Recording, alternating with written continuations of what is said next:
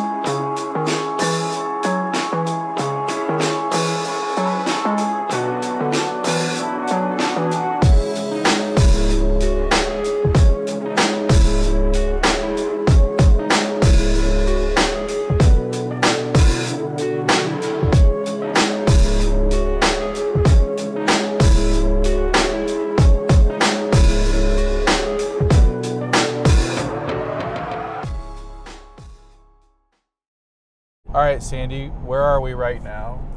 We're in Hartford, Connecticut. We just got our mandatory COVID tests done. We'll be getting the results on our little cell phone soon. And we've been traveling a bit. We're just trying to make up some time right now. But yesterday we had a big day in Philadelphia. So we had a look at some of the downtown area, probably from the 1700s. We went and had one of my favorite things when I'm in Philly, and that's Philly cheesesteak. We went to Jim's on, what do you call it? South Street. Yeah, South Street, just like the song. Oh baby, meet me on South Street, oh yeah, hurry on down, come on now, meet me on South Street, the hippest street in town. And it was absolutely excellent.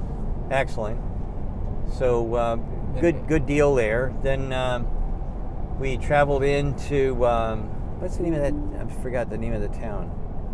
Laurel, New Jersey. Yeah, is where we went. Yeah. So we pulled into Laurel and Maryland. Maryland. Yes. Maple Shoals. Yeah, Maple Shoals. Well, before we go there, before we got the chance to get the Philly steak, someone wrecked the rim trying to get down one of the skinny streets. I don't want to say any names. Sandy, I believe we had the GoPro rolling. Yeah. I recorded it on the dash cam for the vehicle. Good. It was very narrow, and there was a straight curb. It was a square curb, and I knew I was either going to have to run over the curb or which run you should have against it. done. Running over the curb is what everybody does out there, but I don't know. I thought I did okay.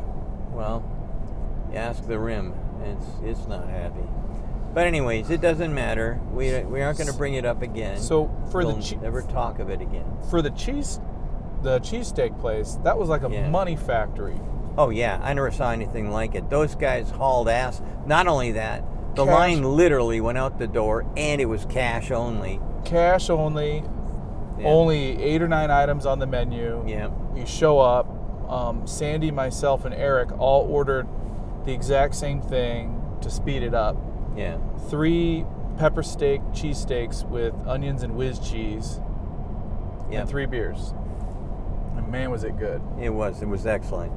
It was the right thing, hit the spot. I'm telling you, I highly recommend Jim's. A lot of people sent us in different directions, but I knew that when I was in Philly before, I was on 6th Street or South Street, and I knew, absolutely knew that we would bump into it if I just said which one's on South, and it was Jim's, and it's fabulous. And actually, the store next door, I guess it's a bar right next door, they run back and forth and get Philly cheesesteaks from Jim's and then bring them into their bar and sell them there. So I thought that was kind of cool. The cheesesteak was definitely, for me, was a high point of Philly. Yeah. Yeah. So then, after we left downtown Philly, I started driving, and I'm paying close attention to the little blue line on the screen, and Sandy sees 3 little masts poking up from the water, and I really wasn't paying attention. Yeah. And what transpired there, Sandy? Well, we missed the opportunity. Now, Eric is much more into history than Cory is, and he wanted something to do with history, and we saw a clipper. I saw a clipper ship and a sailing steamer, which I've only seen one, and that was in England, and that was the second one. And so I said, turn here, turn here, turn here, and Cory ignored us. And so Eric is very unhappy. He's really pissed that he didn't get a chance to see something historic. And Cory didn't care. He said, well, I could turn around, but I'm not. But we got to New Jersey an hour and 20 minutes early. How about that? Yeah, but we could have gone and seen those ships. Yeah, those ships, they're the kind of ships that changed the whole course of the United States commerce. I mean, really. All right, Sandy, let's talk about... I want to talk some more about these ships. Anyway, what's that we're talking about? Keep going with the ships. No, I've had enough. I can't. Let's talk about the Delaware Valley Tesla Club. So amazing. Huge turnout. I'd say almost equal to the Maryland. I don't know about that. I think there might have been more there. There was huge. It was huge. We're not keeping count, but there was a ton of vehicles there. We were parked behind a Wawa and an Uno pizza place. Yeah. And there was a lot of nice Teslas there. Someone with a blue one named Cory. Greg. Sorry. Greg Hanlon. He had actually added a heads-up display. Yeah. Not a heads-up. Cluster display on his Model 3. And he had done a bunch of mods for it. That was kind of neat to see. Yeah.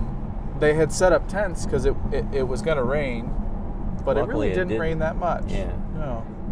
No, there was some drizzling, but that was about it. It was. I thought it was brilliant, there was a lot of people with a lot of questions. I was shocked at the depth of some of the statements and questions and whatnot. Showed me that this wasn't my average crowd. There was some serious engineering folks in the audience, so a little bit more of a challenge than normal. I think that the one thing, my big takeaway was that these guys are really into it. The one fellow was, I can't remember who it was, but somebody said that that they had thousands, that they didn't release the information to everyone because they said that there was going to be people driving all over from the East Coast to come down, and there'd be thousands in the parking lot. They used to do it a fair amount. They don't do it anymore. So, but yeah, it was a really, really good event. Really good. What else? Today, all we've been doing is just driving. There's been no real thrills or excitement here. Big thing was I bought 3 donuts and ruined everybody's diet. So. I also accidentally inhibited my ability to use autopilot. I was in the fast lane on the New Jersey Turnpike, and a blue M5 came roaring up behind me. I mean, it was probably going 120 miles an hour. I saw it, and I needed to speed up to find a place to get over. And while on autopilot, I pressed the accelerator down pretty hard, and it did the red face of shame. That's what Sandy says, but the red yoke. And once I finally got over, it slapped me on the wrist and said, "You exceeded the speed on autopilot. No more for you." Yeah. So no soup for me. So on the other trip, on the Model 3 trip, I actually had done the same thing, and so it slapped my wrist twice. So Cory's only got one so far, but I didn't wreck any rims. So right now, Cory is. Yeah, there was the Target in Oregon. You did wreck a rim. The Target. Yeah, you ran over the red curb at the Target in Medford, Oregon, at night. Remember, we charged there. That's where you met the girl with blue hair. Making this up. Oh, the girl with the blue hair. I got the pictures to prove it with the timestamps. So I'm your external hard drive, Sandy. Well, I can remember the girl with the blue hair. It scared, made me afraid.